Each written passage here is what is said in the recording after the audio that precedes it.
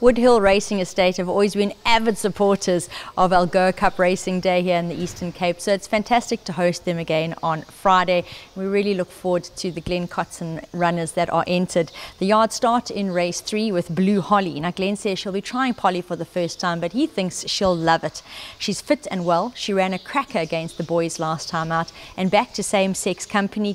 Glenn says he's hoping to open with a win.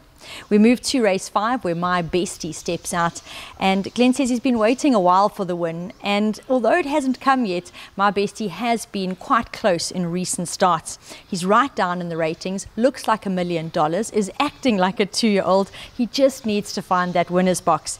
He's been on Polly before, says Glenn, acts on it, and does have a chance in this field.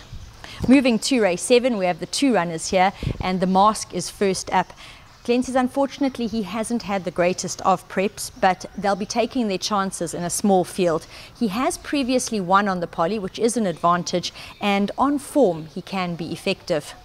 On My Honour will be racing alongside the Mask, and this is the race that On My Honour was prepped for.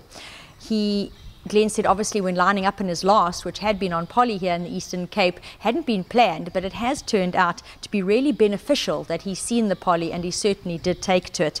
So Glenn feels he's going to take a lot of beating, and he does feel that he's a classic type of horse. Well represented in the Betway Algoa Cup, and the Woodhill Racing will step out 4 runners here, and we're going to start with Blackberry Malt. The fact that we're now on Polly, says Glenn, is definitely in his favour, as he does enjoy the Polly. He left Durban on Saturday, arrived here in the Eastern Cape on Sunday, and took his travel exceptionally well. His work has been solid, and he will run a cracker. Holding Thumbs won a smart race last time out.